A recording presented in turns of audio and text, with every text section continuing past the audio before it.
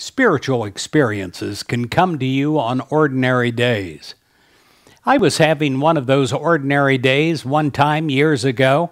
It was so ordinary, so mundane, and I can remember to this day praying a prayer that I pray that from that moment on in that ordinary day that I see everything with awe and wonder.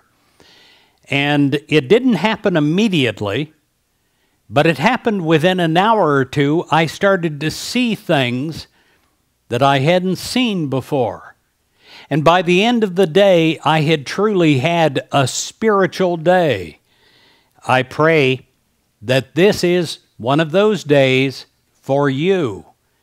I pray that you are filled with the glory of God. In Job 32, verse 8, it says this, "But truly it is the Spirit in a mortal, the breath of the Almighty, that makes for understanding." The beauty of the Spirit of God in the world can be overwhelming. It can be so incredible.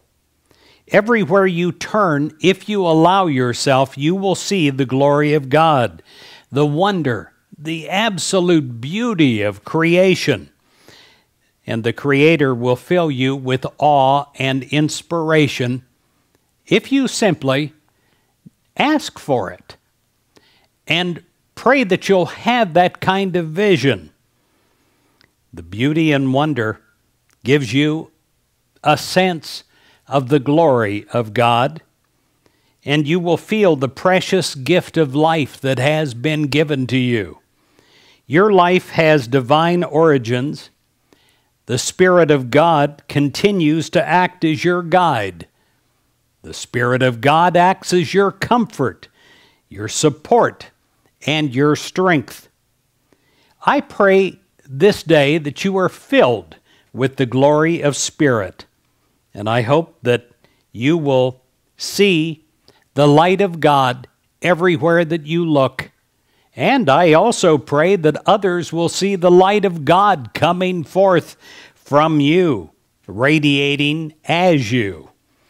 The peace of mind lightens your every step.